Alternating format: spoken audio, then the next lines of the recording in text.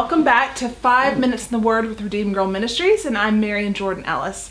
Last year I went to New York City for a business trip, and while I was there, I took note of this group of high school girls.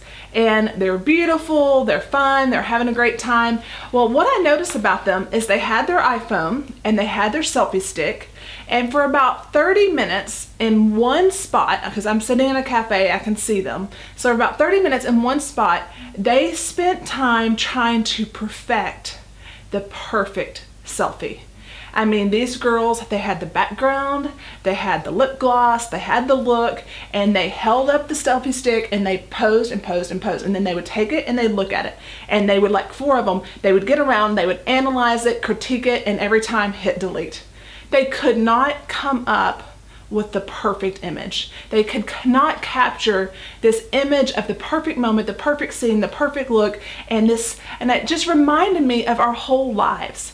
In our lives, we are trying our darndest to achieve perfection, whether it's in our families, our homes, our lives. We're like that gaggle of girls who are trying to take this selfie, and we keep holding up and looking at it and going, this is not perfect, this is not right, and then hitting delete and starting all over again.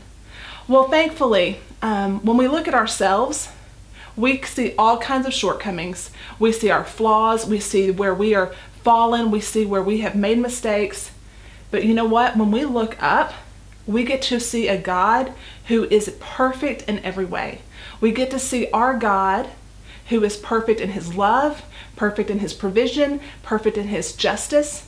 And there's no reason that he needs editing, and there's never a moment that he needs deleting, because he is the essence of all perfection.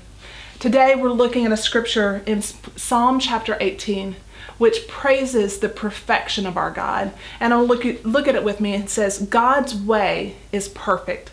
All the Lord's promises prove true. He is a shield for those who look to him for protection. So as we look at this psalm, we see a couple things. First of all, it exalts the Lord as the one true perfect being, the one true perfect one. And all of the attributes we've been studying over this year, we can say that all of those things are true of him, but he is the perfection of all of them. He is the perfection of love. He is the perfection of justice. He is the perfection of provision. He is the perfect one. But here's what it does for us. This psalm reminds us that his love, that his perfection is a protection for us. It protects us, first of all, from shame.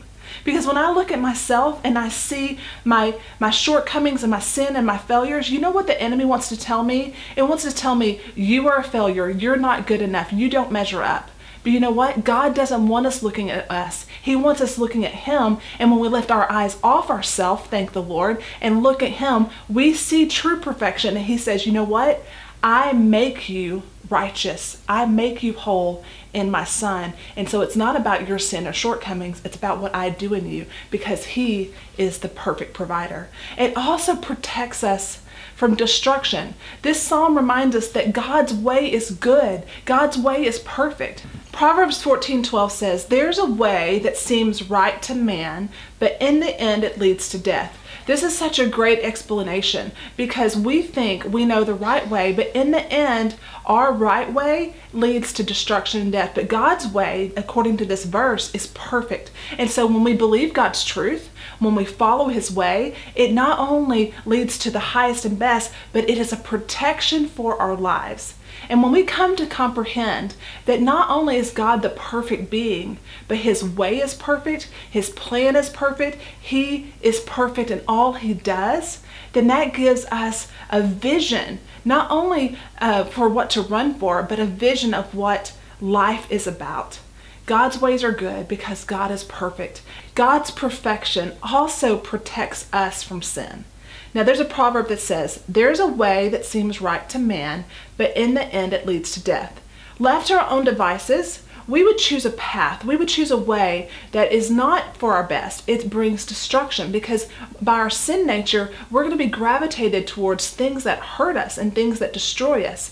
But when we come and follow God and we put our life in His hands, we begin to understand that His ways, His precepts, His truth, His teaching, when we follow those are the perfect path. So what that does is it protects us from those harmful detours. So therefore, this meditation on the fact that God is perfect not only frees us from shame as we look at ourselves and think, woe is me, I'm just a mess, but it also frees us from the evil consequences that sin would want to do to us, as we understand, yes, I want to follow God because His way is perfect, His way is good, and that's where ultimate life and blessing will be found.